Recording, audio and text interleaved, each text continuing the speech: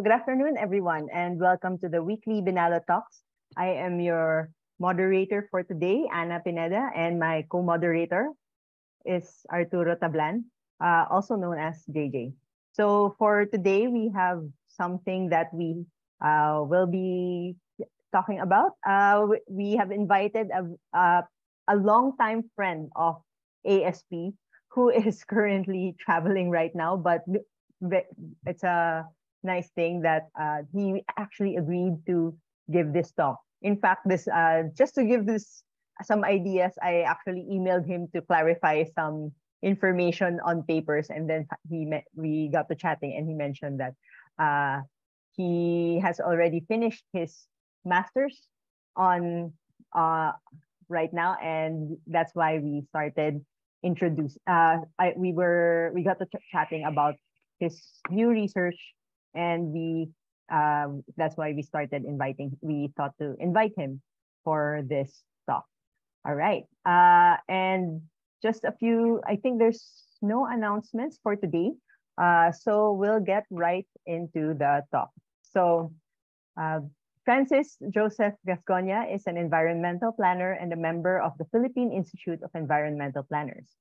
He specializes in spatial analysis and cartography for sustainable development planning, environmental conservation, and disaster risk reduction.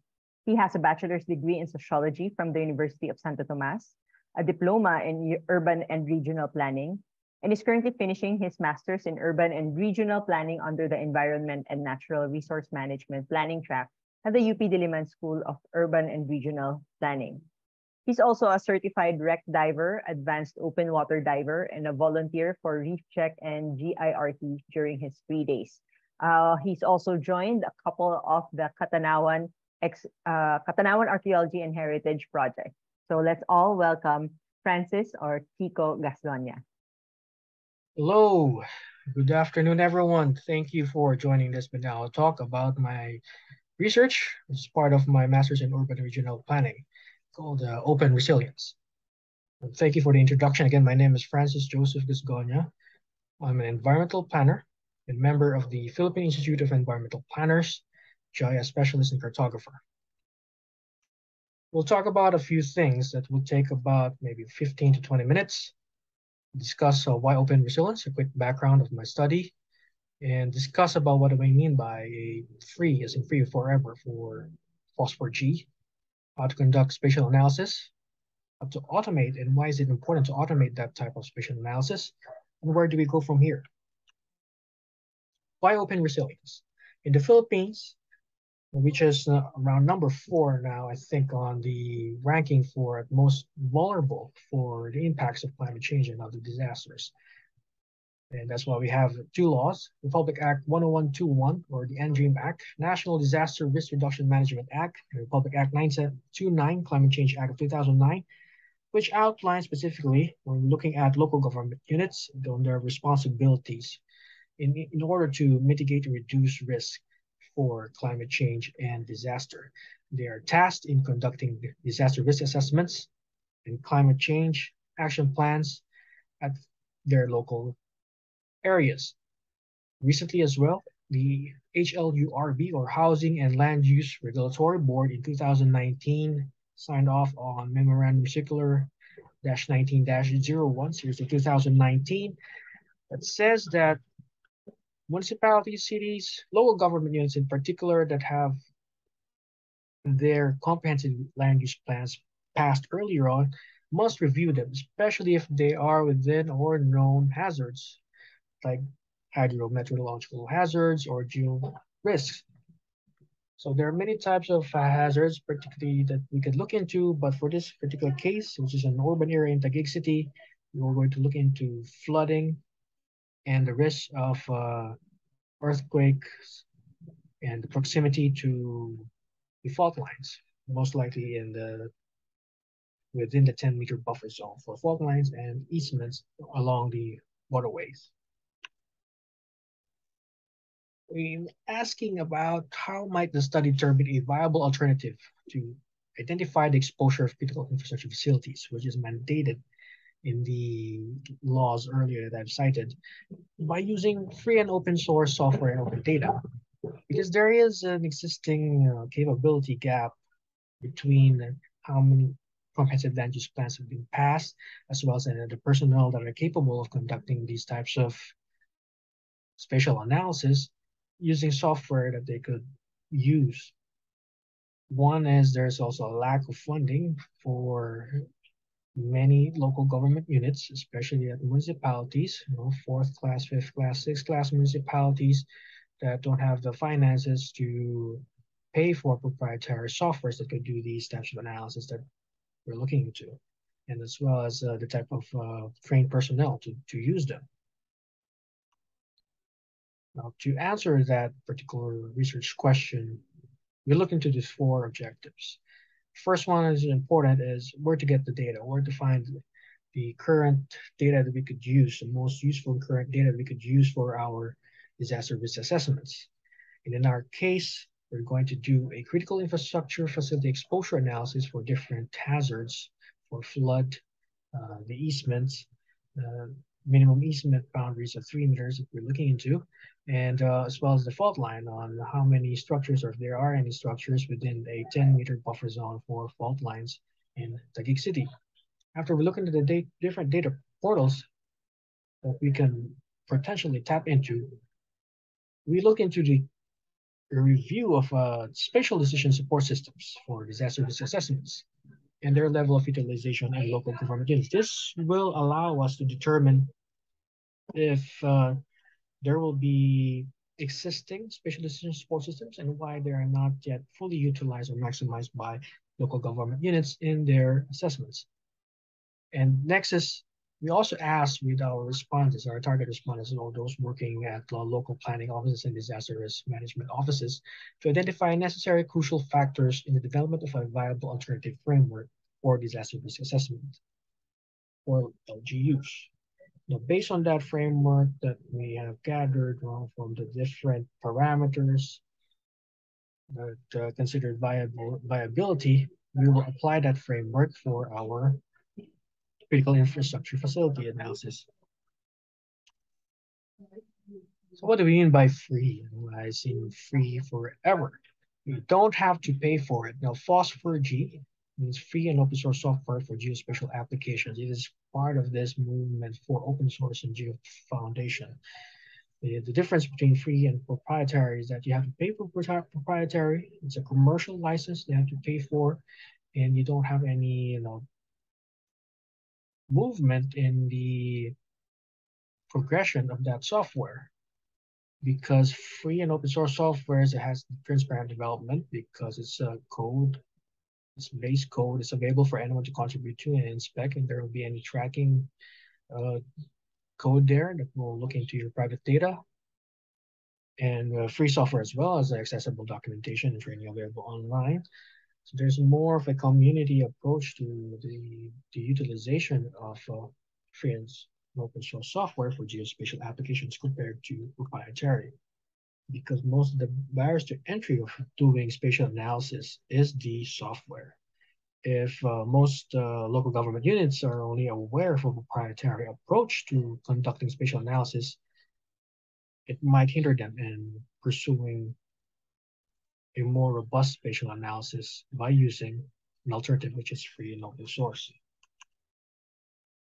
Looking into the data portals, look at 10. Where these data portals allow us to review if they will be able to use the data in that data portal for our own analysis. We look at into three things: their accessibility, their data format, and their license. Accessibility means it doesn't require you to have another registration, email registration, or another login to access that data.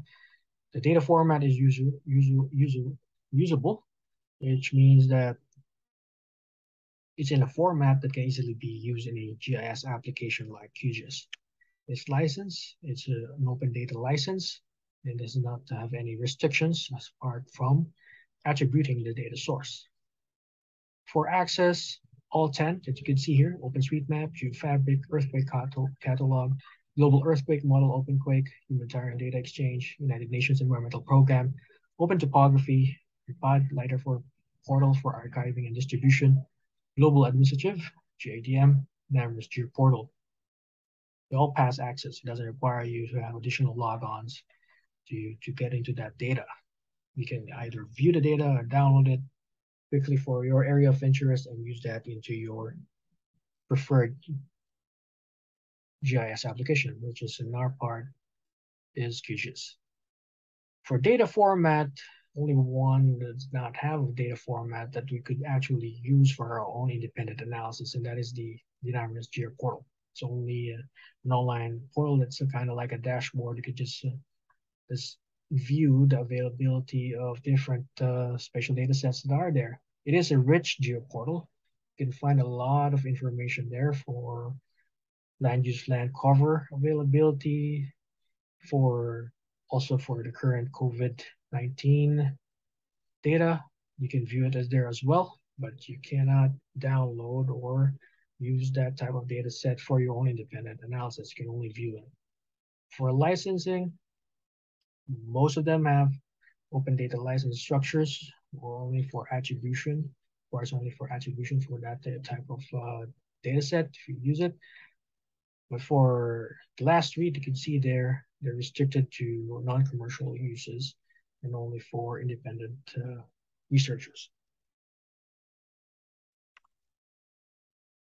The next thing, we asked for our sample in our online surveys, which we conducted as a snowball sample. Because of the limitations of conducting these types of surveys, we opted for a snowball sample using Google Forms during the pandemic. So responses out of the 63 that we had were, they said that an application or a GIS application for a spatial decision support system that they would use, they're looking at the top 10 things that we have. One is it's supposed to be free, it's easy to use. You can use it on your desktop or laptop. It's open software, easy to learn. And they said that it has to have free plugins or extensions, has a graphical user face, it's online availability, transparent development, and a graphical model algorithm. In reviewing the spatial decision support systems that are available for local governments or for anyone to actually use to look into, there's 4 that we checked that they said that they have used or they are aware of using them. And the 4 are Project NOAA, which was a DOST funded project before, but now it's part of UP Resilience Institute's flagship program that will allow anyone to view their area of interest and identify if there are any specific hazards in that area. Same with GeoRis, but it's more focused on geohazards. QGIS InnoSafe, on the other hand, is a hazard impact assessment tool. It's a plugin that you could use in QGIS that allows you to determine the number of potential vulnerable populations impacted by a specific or predefined hazard and the numbers of response that you will need to prepare for, like the number of rice, the number of food that you need to prepare, water, things like that. Very useful for disaster management. For REDUS, it's more for the rapid earthquake damage assessment software developed by Philbox. And they're also trying to expand more into hazard impact analysis. And then lastly, what we develop here is our own exposure graphical model algorithm for different multi-hazards. Because when we look at the different preferences, most of them are ticked off that it is available. If it has an X there, you'll see that it's available in that particular spatial decision support system. On our end, the only thing that's not available for our algorithm, our graphical model algorithm, is not like in an online platform. It has to be run within QGIS itself because it is an extension of QGIS as a graphical model algorithm. When doing our spatial analysis, we usually refer to it as cookie cutting because when you are trying to intersect 2 different data sets and you have your boundaries where you want to intersect as particular information that you want to identify, it's kind of like you're using a cookie cutter. if you have a star shape or circle shape cookie cutter, and your dough, in this instance, your dough will be like your critical infrastructure facilities, and your cookie cutter is either shaped like a star, a square, a circle, a triangle, and when you cut it into that dough, it will take the shape of that cookie cutter, and that will also allow us to have the attributes of that particular cookie cutter, whether if it has a type of risk attribute to it. If it's, for example, for flooding, is it a low, medium, or high risk for that particular flooding? Or for boundaries, for buffer zones, for our waterways, it will also help us identify which particular critical infrastructure facility is within those boundaries. So you see here the written in text here the basic geoprocessing tools that we use. Most of the data we use are vector tabs, and we also use some raster data to mask. We try to experiment different data sets for our analysis. So what we're going through is just like a three-step process. We have your input, we have the processing, and we have our output. On the input side, we have our hazard data. We have our flooding data from the PAD. It's a LiDAR derived, which is an amazing data set we could use to determine flood models for 5 years, 25 years, and then 100-year return periods. And looking into that data set, we are categorized as well as between low, medium, and high. For easements, we use OpenStreetMap data for their waterway feature inputs, and then created a buffer, a 3-meter buffer, because according to our standards, there's a minimum 3-meter easement on the waterways that shouldn't be inhabited. For fault line data, we went into the global earthquake model catalog. This allowed us to use a vector line and create a 10-meter buffer, because according to the minimum standards, that there shouldn't be anything built on top of that 10, within that 10-meter buffer line. So just in case if there's a fault line movement and there's a fissure, the most will be affected will be those 10 meters within that fault line. For critical infrastructure data, we also use OpenStreetMap data for roads, buildings, points of interest. But looking at that data as well, it still needs a lot of improvement in providing more points of interest data and coarser data sets for buildings and roads. So it's a lot of improvement, but that is what we could get. For administrative boundary data, we got that from the Humanitarian Data Exchange, which was provided by NAMRIA, which we could use for our official administrative boundary data sets. For the processing, it's your basic overlay, vector overlay, intersect, spatial join types of processing, which I said earlier was just like cookie cutting. Then for the output, provides us in developing our different types of maps for our hazard maps, critical infrastructure maps, administrative boundary maps, exposure maps. All in all, for this study, we developed about 75 maps in total. What is the importance of automation? I said automate to percolate, because automation gives us time more to think about other things. I did in this study both the repetitive manual processing for each of the different questions that we needed to have answers for, like which particular buildings, what roads, network, bridges that are within the scope or boundaries are exposed by different hazards. So I did that for a few weeks, manually doing it over and over again.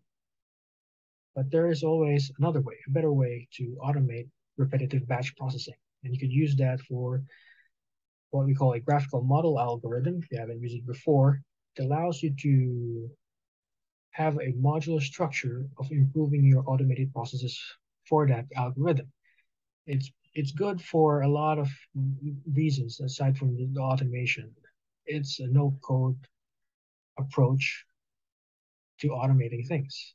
especially for a lot of local government units are not coders in planning offices. It's also transferable. You can send a file as a model algorithm to a colleague, or if you have a group within a provincial planning office, you can all contribute in improving on that code. This is an example of that graphical model algorithm where you provide your inputs, your processing, and the outputs expected, which you could link into another processing as an input, and then you have your final outputs in the end. You can see there on the far left, that will be your input. On the far right will be your output. And I've discussed earlier that our inputs for our critical infrastructure facilities include points of interest, road networks, railways, buildings, and also a population density data set that we could obtain to determine or estimate the number of people that might be within that exposed hazard location. And for our hazards, we have there our second column of active fault line, where we also provided that function to create its own buffer at 10 meters, for the waterways 3 meters. And fortunately for us, that the pod data set already provided a low, medium, and high type of information for the flood return periods for 5 years, 25 years, and 100 years. You know, once that is automated process, it provides us all the different information that we need in creating the maps. You know, we can use that maps to visually present to users this patient analysis that we have conducted, and hopefully will result to a better outcome in preparing citizens and also developing mitigation plans and response plans for them. So just quickly to show you, the example of some of the maps that we made. So this is for the critical infrastructure facilities. These are for the hazard data that we have. So let's look at the different flood return periods we have. It's sourced from the LiDAR data from the pod. And these are the results of it. Once we've done that overlay, that cookie cutting process, it provides us with the buildings, roads, railways, and points of interest that might be within that flood return period. That can be classified as low, medium, high.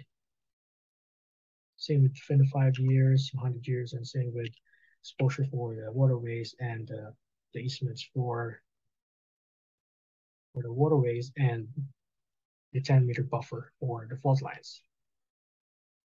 Now, where do we go from here? Now, just to quickly close on this talk is that looking back, the data portals are accessible, but some have limited or functional formatability, and we would wish that more of these data sets would be more publicly available, especially on data sets that will aid in a better analysis down the line if we have access to these data sets that should have been open data. And current available spatial decision support systems that we have reviewed and we have outlined earlier are not, unfortunately, not fully maximized by local governments either, because it requires a lot of additional training or a specific person in a planning office to actually use that type of application. And based on the surveys we had, there's a need for training in FOSS-VG applications like QGIS as a viable alternative to be shown in this type of framework that uses open data, open processes, and an automated process that like a graphical model algorithm that could be easily shared among different planning colleagues and disaster management officers. So hopefully you'll be able to learn something, and if you have further questions, clarifications, you can have a Q&A later after this video, or you can send me directly an email and we can discuss things. And if you want to have a draft of my manuscript for this thesis, I can also send you one. So there's a lot more information there to present it in 15, 20 minutes. So thank you for listening, and I hope you have a good day. Thank you. 6 hours, 6 to 8 hours para i-test, para iayos yung model. Kapag ni-run mo na siya, mas tuloy-tuloy na siyang gagalaw. Pwede mo na siyang iwan. Pwede ka na magkaroon ng iba pang mga task. Pwede ka pang pwede pang tumingin sa iba pang mga data. Pwede mo pang ayusin yung analysis na gusto mo gawin.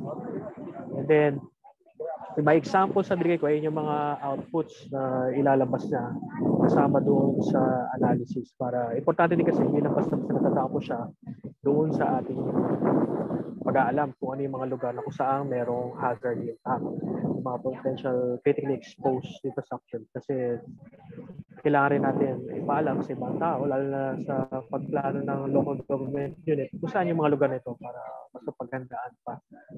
So yung ginawa nating analysis, kasama na din sa flooding, is yung minimum easement sa mga waterways na 3 meters.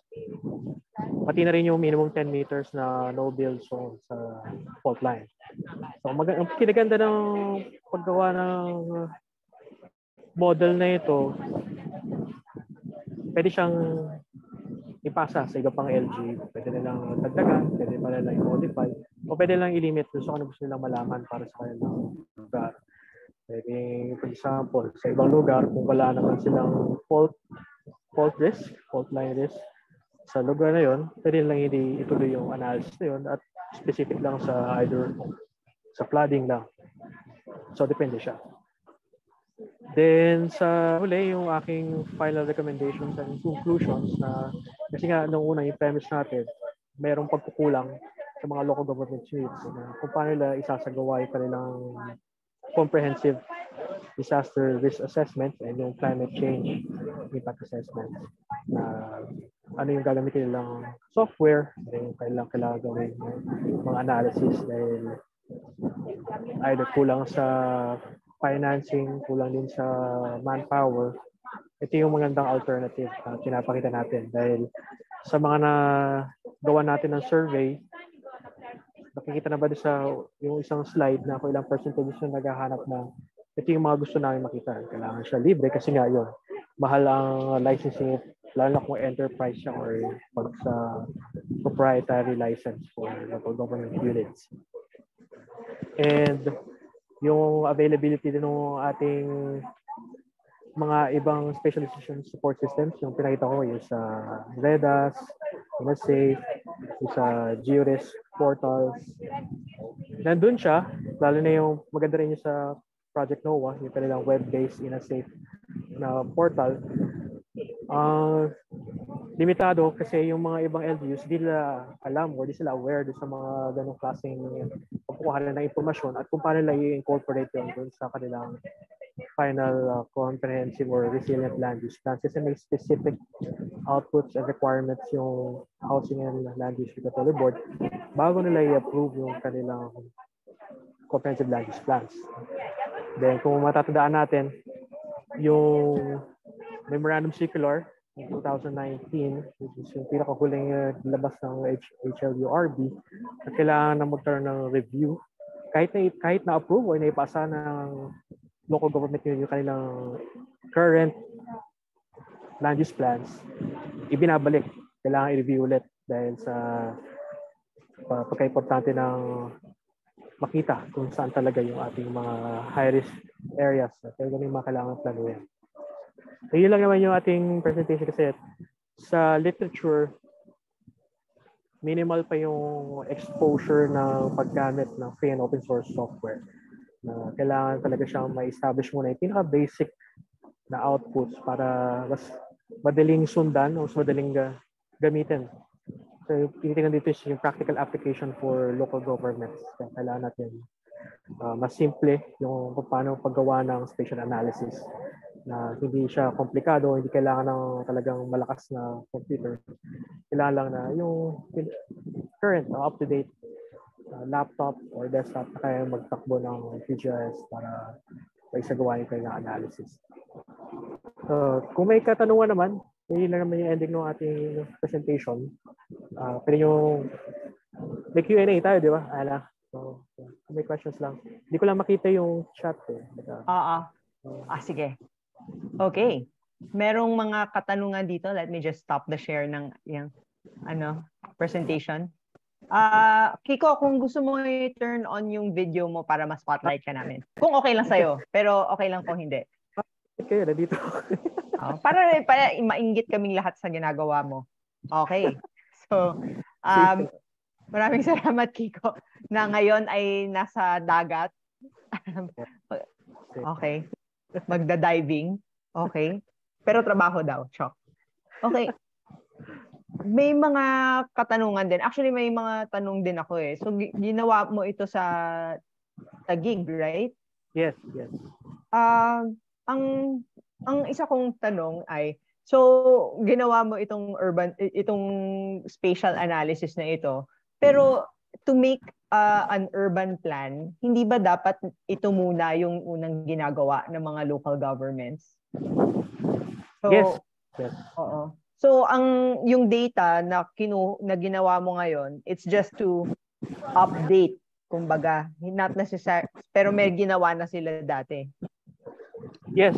Meron yung premise ng aking research kasi naghanap talaga ako na yung Taguig back in 2013 after yung major flooding, yung Habagat and then yung Ondoy, Metro Manila was inundated. So, parang na-shock yung Metro Manila na bakit tayo binabaha ng ganito.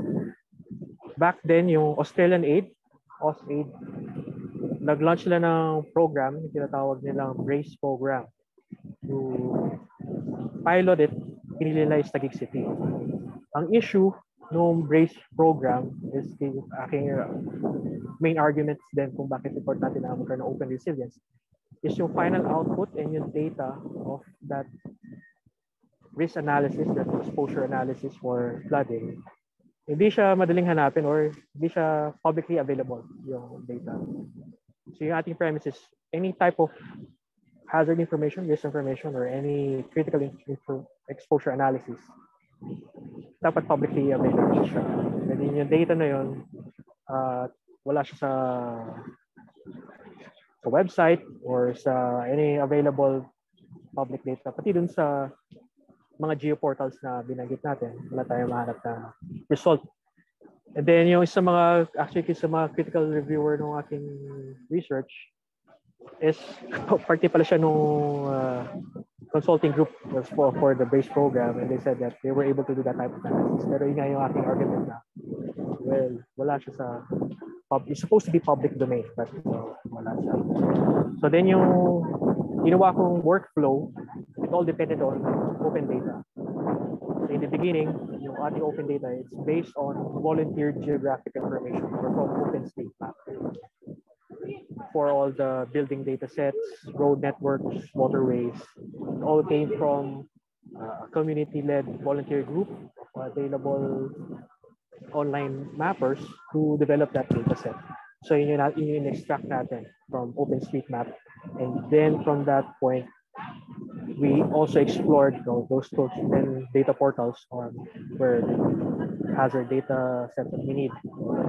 So fortunately, there's an available inset for flood modeling. Galing siya sa Lipad, which is now still maintained, I think, under the OS here.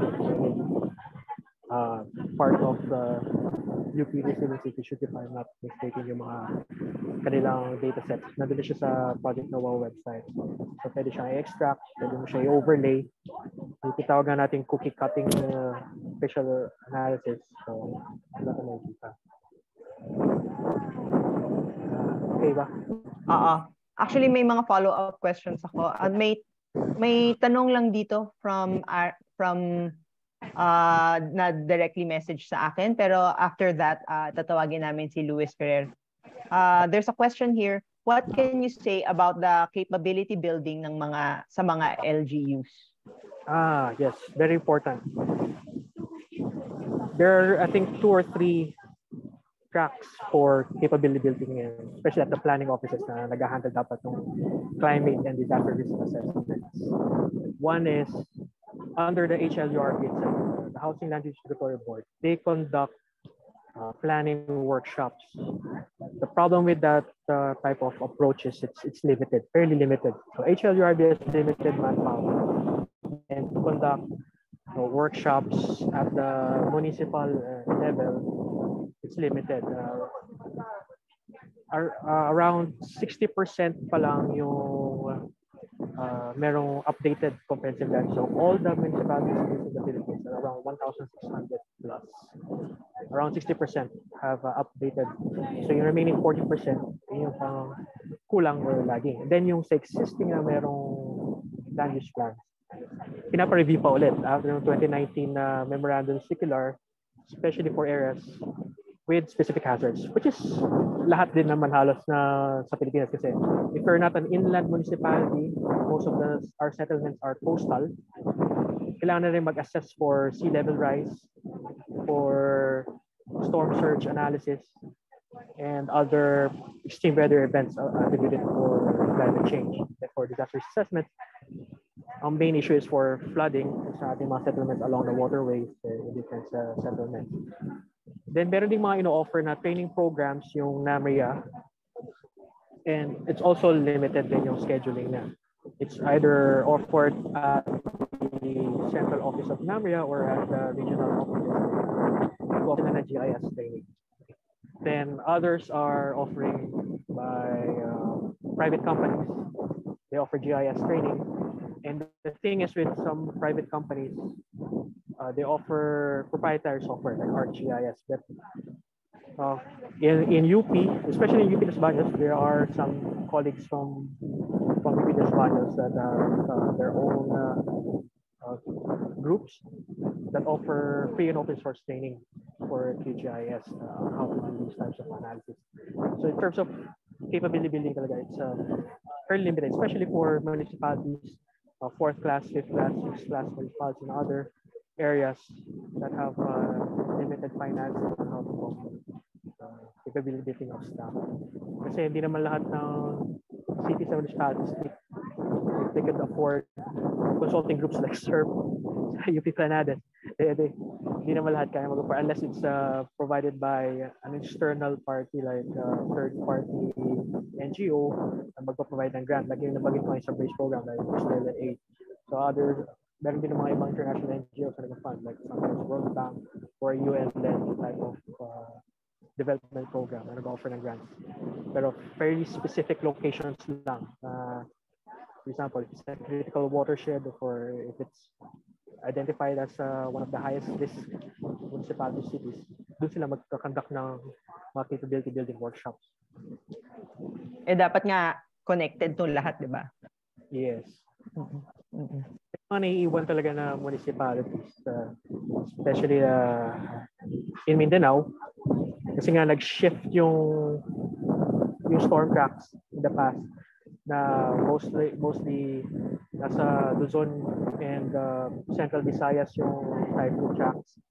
And then recently, pagdating ng November, December, bumababa siya. So yung mga areas na nakaranas ng mga super typhoons, yun, tinatamaan sila. So nagkakaroon ng frequency yung mga ganong klase extreme weather events. Kaya kailangan nilang humabol dun sa pagkandak ng comprehensive disaster assessment. Okay, I think we're gonna call on Luis. He has his hand up to ask a question, so we can. Salamat. Thank you. Francis, I understand that you're a Tomasian educated sociologist.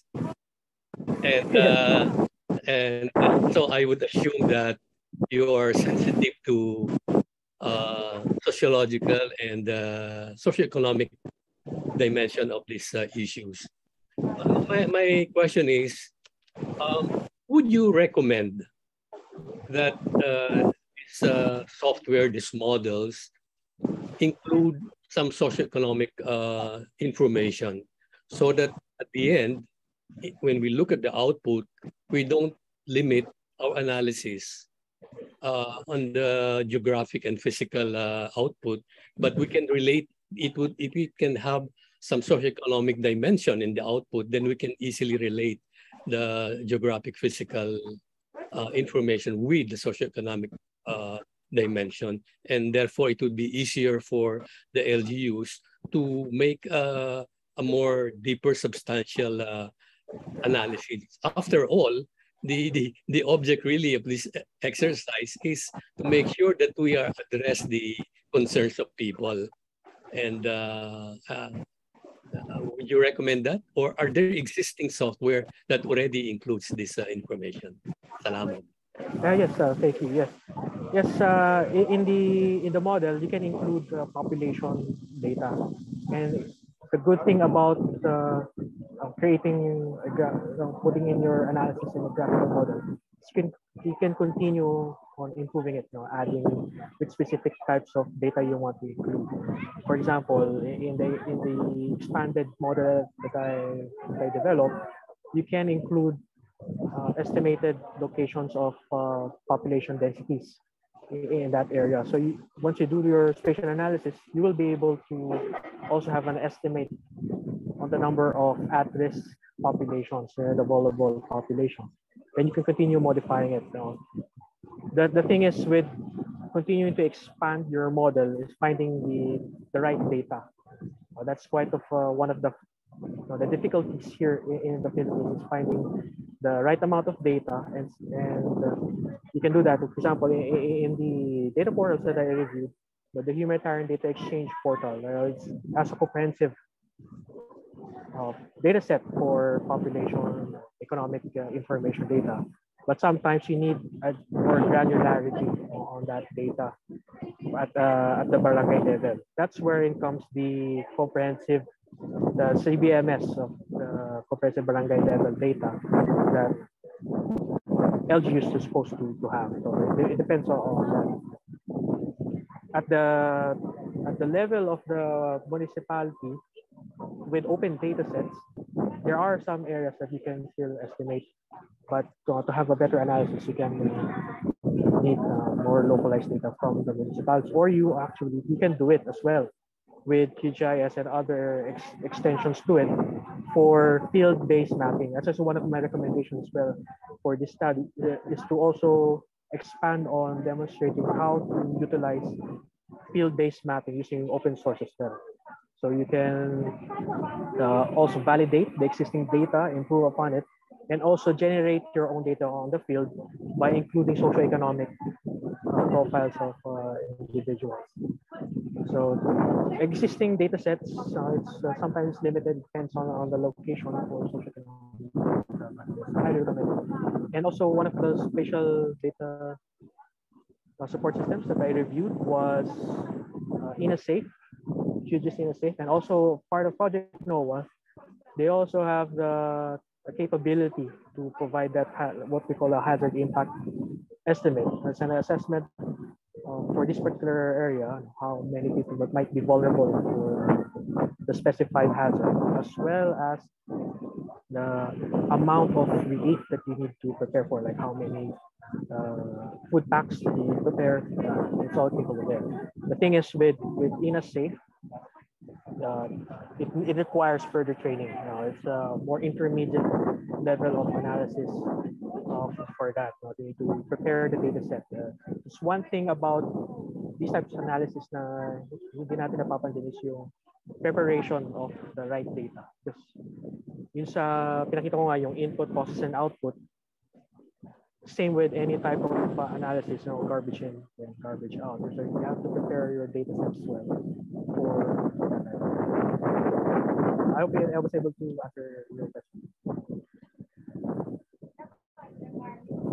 Yeah, thank you for the response. If Luis wants to add any more comments, so please make sure to let us know if he answered your question. But for now, I think we'll call on Sir Vic, on Dr. Paz. So if you could. Thank you, Kiko, for sharing your research. I just want to clarify, what you're doing really is very specific to, in many ways, empowering the urban planning component of local government. Am I right in understanding that? Yes. Because as you shared, you shared about 5 existing platforms, from non-proprietary. And it's not very clear to me what is because they're all freeware, they're all free access and all. You know that some are harder to manipulate perhaps than others. But what is this distinct advantage of your approach compared to the Yes, yes. With this simplified graphical model, you can expand it. The other spatial decision support systems that I reviewed, they're already very restricted. Development of additional capabilities and functionalities, you have to go through different types of organizational development. For example, for Project NOAA, to add another capability there, you have to go through another step to request that feature. It might take some time. The same with REDAS. If you want to request another additional feature, you might not have the resources and time to expand that capability. So are you saying there we're expecting, let's say, a fourth class municipality, fourth class municipality, that you will provide this program and they will be able to use it directly. That's the idea. No? Yes, that's the idea. Yeah, you can. And it's so useful, friendly that it can be done. No? Yeah, and that's good if that can be done. I only have one worry, and maybe you should put that. And this is our experience with local government. Now you give it as freeware, but proprietorship kicks in, and then a lot of things that are free at the beginning end up really not free. So they limit access and all that. So maybe you should think about a system that will prevent this tendency of local government to do that. I'll give you a classic example. Many fourth class, third class, or even second class municipalities were given LiDAR data way back 10 years ago. And the idea there was to give that data to everyone, to give everyone access. But that was not the case. They limited the access to all this data. So they controlled the information, which defeats the purpose. I like the comment of Mr. Ferrer, and I think this is something you should also really think about, the socioeconomic variables. But I'm thinking more concretely, and this is where your approach will really work, because your approach is really at the level of the local government, maybe or municipality, and that is the pattern of behavior when it comes to let's say the last storm or the last 3-4 storms. So it's not just density of population. So there's data there of how fast how many evacuated, how many where those elements. So that will then inform the local government better how to respond. Maybe that's something that you can think about to add as part of that kind of socioeconomic component in your model or program. Yes, so I think that's what I really want to ask and comment on. Thank you, Kiko. Thank you. I think, can I also add, one of the things that when it comes to proprietorship, it's also the data. So if they make the data, it's different if the local government is going to share it with the researcher, for example. But what I also experienced in some working with some local government is that they do not have the capacity to share it with other local governments or other so government to government. There's already that problem. So when it comes to the social, I remember when working with NCIP, there was a closed data set, so they do not share their information with the Anti-Poverty Commission, with the DENR. So when they're yung nag-inuman, yung mga tao who were on the ground na magkakasama, na-realize nila kaya nilang i-put together yung mga maps na yan. And then biglang yung mga boss nila nagdagsaan na hindi niyo pwedeng i-share sa kabilang sa national government, na nagulat sila, at pati ako when they were talking to me about it, na there should be a method na yung government to government should all have access to all this data. according to their class siguro or access to data. So parang maybe that's one of the things that can also be tackled and must be addressed then. When I mean I can understand how this data must be protected as well. But at the same time, at least have a capacity to share it with the rest of their coworkers. Yeah. Yeah, totally agree with this observation. Within the research, I kept on arguing about the importance of the framework that I've developed. Now, this type of setup, this type of automated workflow, and this type of graphical model algorithm will not work, or any type of spatial analysis will not work without the ability to open up these data sets and one of the things that is also, I think, a bit ironic is that the Philippines is one of the first signatories to the Open Data Initiative for government. It is also we have an open data portal where you can request through the Freedom of Information Act. But the thing is, it doesn't have to be that way, especially for where you're doing comprehensive disaster risk assessments and plan, especially now this time that not only are we seeing the full effects of extreme weather events that are happening now. Storms are getting more powerful and they're shifting patterns. We have to continue, especially for planners and for other professionals in the urban planning profession. We keep arguing that these types of events, they do not respect boundaries across different municipalities or cities or provinces, and that at the planning level, planning scheme, you also need to evolve out of limiting our own analysis precisely within just the boundaries or bounds of our local government units. There's already part of an argument about sustainable integrated area development that you plan within watersheds. That's one of the things that are already pushing for, that collaboratively at municipalities within a predefined specified watershed should plan within that, because flooding, it does not stop within the boundaries of another one. And what happens at the top of the one at the ridge certainly affects what's happening down the valley and essentially on our root system. It's all interconnected, and that's why I totally agree. And I kept on putting also that type of argument within the research, and also with existing literature that this has to be there. It has to be put forth and pushed with this type of openness to this type of data. Definitely. Yes. Thank you for that. I still have a lot of comments, but perhaps JJ has a question. Yeah, I mentioned they had the question. I did have a question, but it was actually answered earlier, so. All right. Okay. Well, maybe this is something because I don't know what the state is when it comes to the national disaster risk management of all.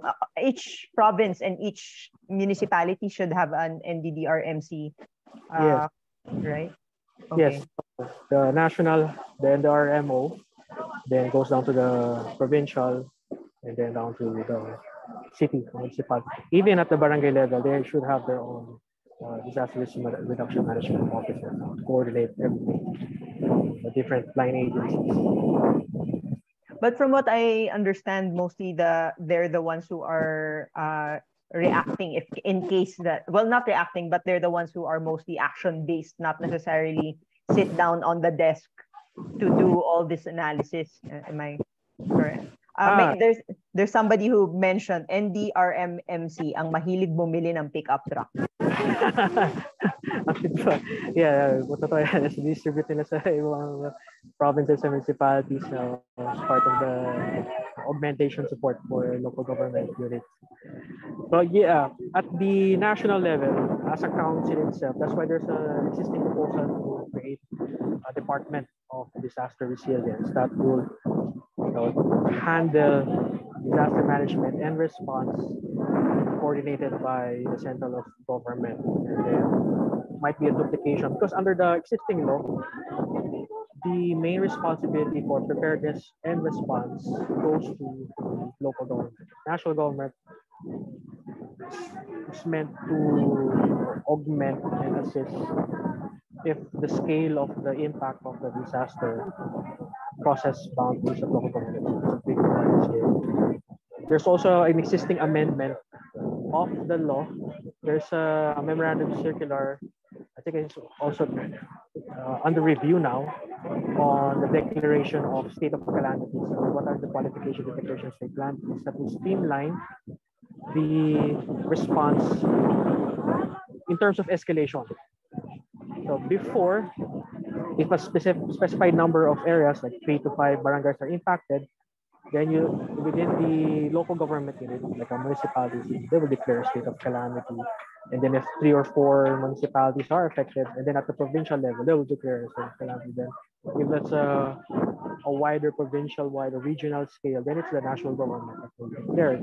And then there's that existing memo that actually we contested. Now, a lot of international organizations, a lot of professionals are contested, questioning actually, there's a specified percentage of the affected population that would need help before you can declare a state of calamity, which is, I think now, they haven't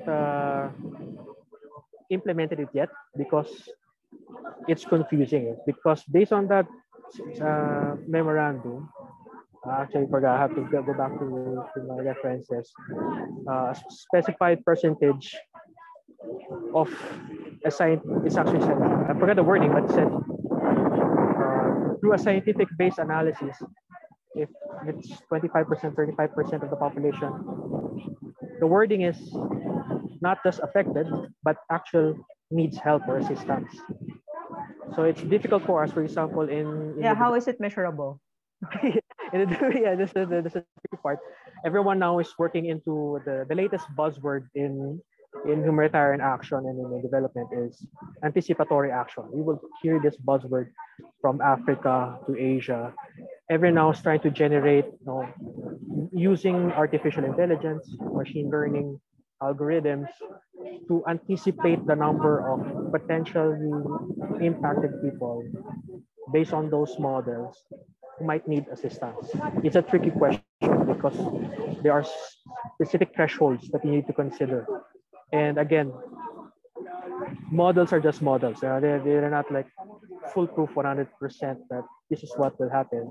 Like for example, right here, right now, the forecast for today was supposed to be raining 100%, but now it's been sunny all day. So the science is there. It's under development, but still cannot be relied upon. That's why it's still tricky for everyone to look into, not entirely depend on artificial intelligence and machine learning. And fortunately, they're reviewing that type of declaration of state of calamity. The thing is not yet operationalized. And that memo has been existing for, I think, almost 5 years now. That specified percentages of affected population that needs assistance. It's difficult. And maybe you can also, or that's also something that you're going to recommend, or of course this is your research, this is your thesis, but what's the end? Are you going to give this to a particular local government as a report, or are you in chat? Are you talking with a local government official whose works you have also gotten? For this, I privately already shared this within the Philippine Institute of Environmental Planners, which is primarily the professional practice for within cities, municipalities, provincial government on how to develop comprehensive land use plans. And as part of the planning for that is their climate and disaster risk assessment, which is fun. I presented this last year to them, the initial breakdown of the research. Then I will share them the manuscript and the workflow. And within the research itself, we're doing the online surveys. A lot are actually looking forward to learn about using free and open source software to GIS, because the opportunity for training within the local government unit, yes, I think we're quite familiar with the practice that if one person leaves a particular department, everyone else is trained on it, they won't be able to continue on the work of the previous person. So the thing with this type of approach, with the open development framework, is all of the materials, the technology, the data, it's all there. It's open and available. Then there should be continuation of this practice. Because the good thing about the free and open source software approach is that it's the continuous development, and there's a huge community support for people who are looking forward to that type of application. So hopefully there'll be more users and practical. And I think one of the main goals for this as well is like to develop capability programs within the professional organization as well, but as well as with other institutions like academic institutions to go as this. Well, based on my experience, proprietary software is the primary type of software being taught in universities. For example, here in UP, at the engineering department, the spatial analysis is mostly concentrated on ArcGIS or ArcMap, that is proprietary software. And also same with the School of Urban Engineering Planning, we were trained to use that. But when you go out of university, most local government units, they don't use that platform. You still have to be trained in other software. Like for DNR, they use Manifold and other software as well for map info for other areas. And it just there's no alignment because they're competing proprietary software from what you're taught from undergrad or graduate school with the actual usage on the ground. Like, I think highly paid consulting groups. Hey, you can put this that there's a monopoly on the usage of these types of proprietary software. So they train on it and they use it. It has also its pros as well. Yeah, there are some processes that you can do in proprietary software, and there's a steep learning curve in doing the same thing with open software, but it's still possible. And the good thing about that, there's a lot of people who are giving training documentation, and Google and YouTube is your friend when you're trying to learn these free and open source software. And there are no issues about piracy of software. It was the problem with proprietary ones. Okay, and I guess sort of as we sort of close things off, as we don't want to hold everyone too long for today. I think I have like one final question, sort of around training again. I guess, have you previously been able to train or guide local government units into properly implementing non-proprietary software like QGIS, or would you be willing to help in that process in the future? Yeah. I'm always open to those types of opportunities, but I've only trained some members of national and local governments with QGIS and other open source approaches. But that is always a possibility. It's the thing is, I think in my own knowledge, I think I only know 3 or 4 groups or individuals and people who are offering open source training. For UP Gasgonia, there's Grids, which is also a good training group. Then there's 2 or 3 other individuals who provide training in open source software. It's not enough now to cover everyone. There's a lot of opportunities to provide that training and the certification. And I provided training for planning and the DRRM offices for BARM areas. For Bangsamoro areas, they sent representatives to be trained in open source software like QGIS, and as well as another step up or interdigital advances in remote sensing, which is another area of maximizing or utilizing satellite imagery to improve your. Okay, thank you very much for that answer. It seems like a very encouraging and very unique opportunity, to allow LGUs, access and training for that. So hopefully, we get more people familiar with these open source programs, so that we can start building off of that. Like you said, with the ability, with the ease to access for these types of programs. So hopefully, we can see that in the future. Yes.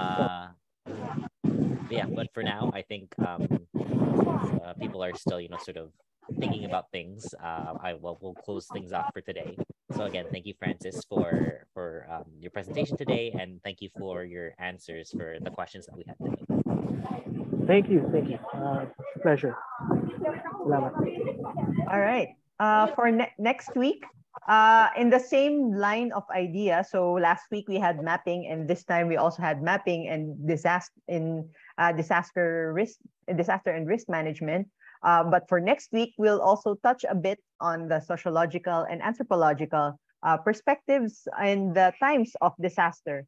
We have Meljo Loreto, who will be giving a talk entitled "In Uncertainty We Pray: Religiosity in Times of Crisis in the Philippines." But for now, so we'll see you next week at 1 p.m. again online. But for now, we would like to thank Kiko Gasgonia for giving the time to talk about his research. And maybe we can also request him if if anyone knows anyone whose local government might be interested in the data, then maybe you can also chat with Kiko Gasgonia, who's happy to, as he mentioned, who's happy to give trainings and also ideas on his framework. But for now, we will end this talk. See you next week, and we apologize again for the technical difficulties. Hopefully, as usual, this is technical difficulties is always the worry of our country. But so everyone, please stay safe, and we will see you next week. Thank you again to Kiko Gasgonia. See you.